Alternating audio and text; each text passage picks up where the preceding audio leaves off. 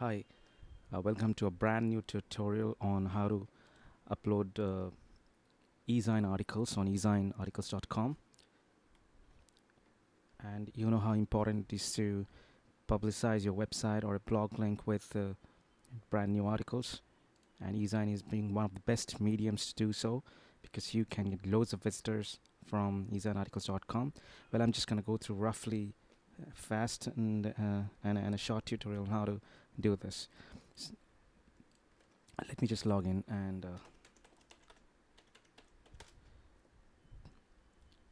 this is just one of the new um, author uh, account that I've created on behalf of my partner for a human resource management website. And suppose we have to submit a new article over here. So we go to the article manager and submit a new article, and you can see that these are the fields. Select a category, select a subcategory, and the title, and a brief summary or a teaser copy, and then comes the body copy. So what I'm going to do is I already have a article written over, so we're going to just copy paste the material. Yeah, I know my machine is a little messy, so I have to figure out the article location. campaignhrchris.com. Okay, design, and I'm gonna submit. I'm sorry, I'm gonna do this one. How great managers search for the talent, and there is already a article written over it. So I'm gonna just copy the heading, and I'm gonna go over to this title here. I'm gonna copy this: how great managers search for the talent. If it is a question, so you have to put a question mark. You must be very careful with design articles because they are extremely strict with the quality of the content and grammar of the content. Now I assume that this article is proofread, and I'm going to copy paste the body copy here. Remember this: you got to turn what you see is what you get. WYSIWYG on. Now if I put it off, it's going to look very different. It's going to look all the HTML coding. You may not be able to understand it much. You must learn about it though. So you're going to put it on. Now it's going to look like how it's supposed to look on Microsoft Word. So you have a fair idea about what the body copy is. Now I'm sorry. Now it says that your body contains invalid characters. They will be replaced with equivalent characters. So any problem that the automated eSign tool kind of comes out with, you just press correct now. So it kind of corrects the internal coding problem, HTML coding problem that is there. Now by default, it has already picked up certain keywords that I might have used in the article, like great managers, defined talent, great manager search, greatest managers defined talent. You need not always select from what the automated tool has found out. So you can put your own keywords. I'm going to take a few from talent search, HR talent. I think that's going to be a good keyword. HR talent search. Okay, then war for talent. I'm going to randomly select a few of them. Basically, the idea is to tell you that you can have correct white spaces in your keywords. Correct it right away.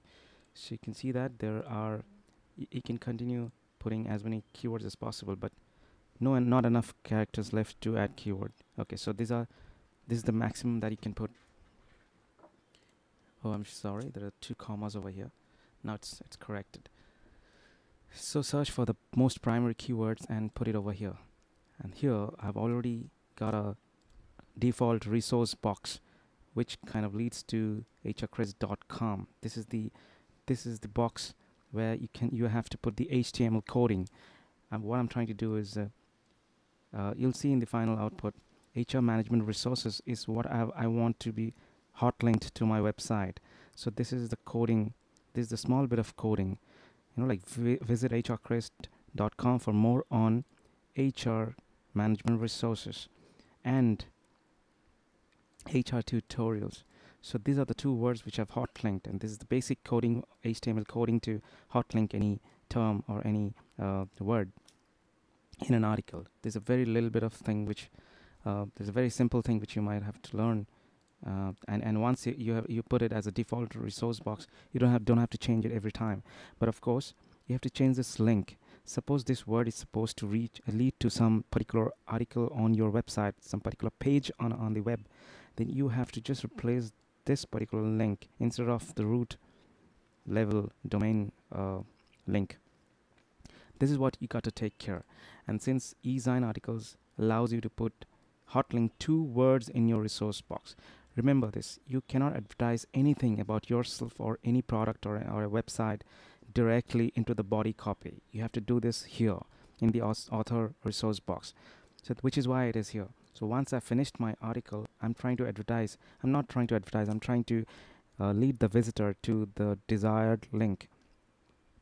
I'm just gonna go right over and show you how it's gonna look in the final output.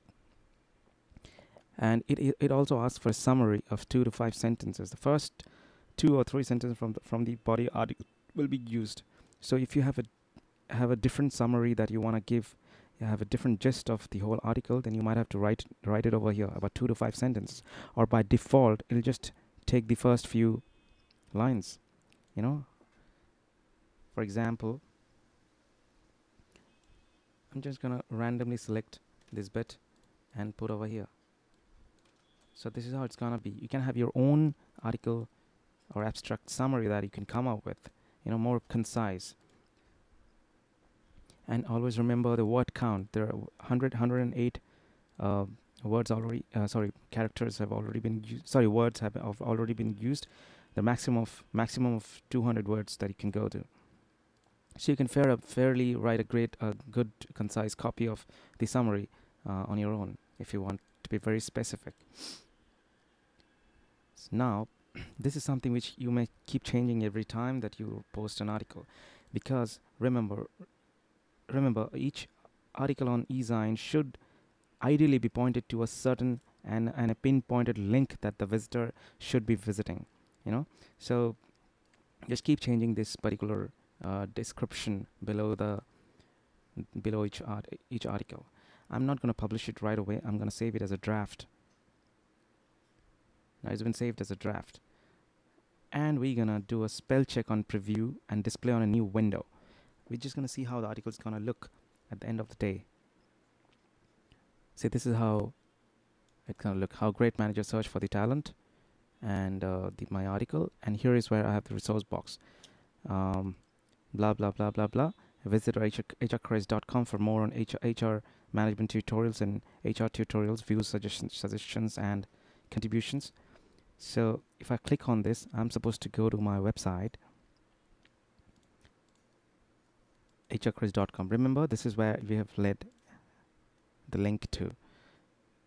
If suppose I want the article to lead to this particular page on my blog, on my website, so I would have had to link this word. HR management tutorials to this particular page over here. So you see how important it is to lead every article to a particular page.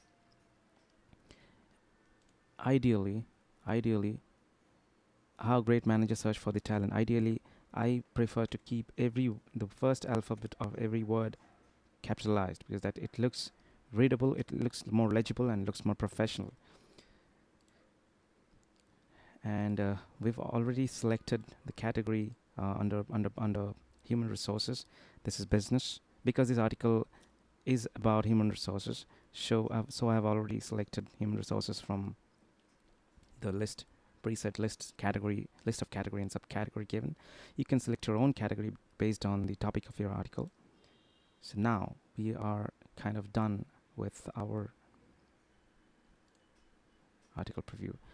One last thing, when we preview it, it ideally shows you all the spelling mistakes underlined as red, because this article is already proofread, so you don't see any mistake over here. So please do make sure to check your grammar and your spelling mistakes, because if you have even a single mistake in all likelihood your article will be rejected. And getting rejected means waiting all over from top, like waiting for days to get it approved. And you also get bad brownies for that. So your account may also be suspended if you have repeatedly if you submit repeatedly mistaken articles, as in grammatically incorrect articles. So that is one thing you should be really, really careful about. Now, if you go to the article home, you can see I've already published 3 articles, um, but they're still in the draft. So I just have to correct a few things that I haven't done yet in my article, and I have to publish it accordingly. So this apparently doesn't have a. Okay, one more thing. Like when you have already selected a category, it kind of shows you to make it easier for you to select one of the preset categories that you've already selected for another article. So you see how it becomes so easy for me to select the category above. I'm going to save it as a draft again. And I'm going to just check over if there is a spelling mistake on this article as well. There is.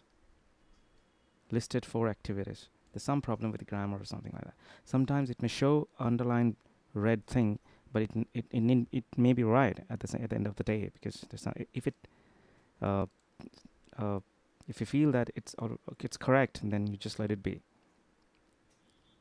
So that's about it. Here also I've hot linked this particular word to my blog. I can close preview. So once you're completely sure of the entire exercise, then you can click here, yes, I agree, and you can submit this article right away. So that's about it. So you know how to submit a new article on ezinearticles.com. And for the rest of the online article marketing techniques and tips, I'm going to come over again here. Thank you.